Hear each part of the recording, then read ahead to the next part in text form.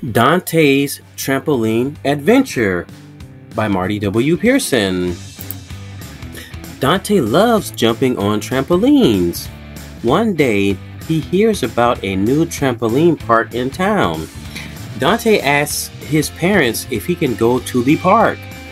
They say no because his grades are bad. Dante is sad but understands. Dante's parents tell him they will take him to the trampoline park if his grades improve. Dante decides to work hard at school.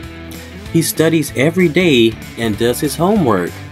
He wants to go to the trampoline park very much.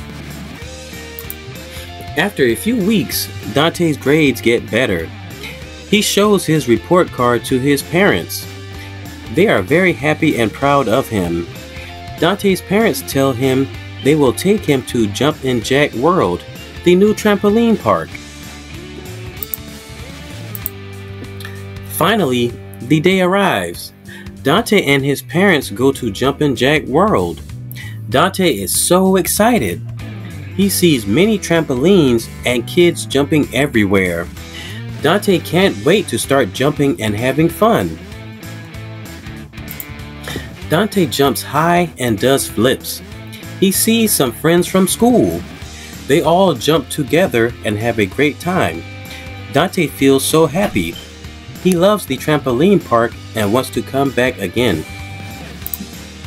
After hours of jumping, it's time to go home. Dante thanks his parents for taking him to Jumpin' Jack World. He promises to keep working hard at school. Dante knows that good grades are important and he wants to visit the trampoline park again soon. Dante keeps studying and doing his homework. He knows that good grades will help him in the future. Dante also knows that he can have fun if he works hard.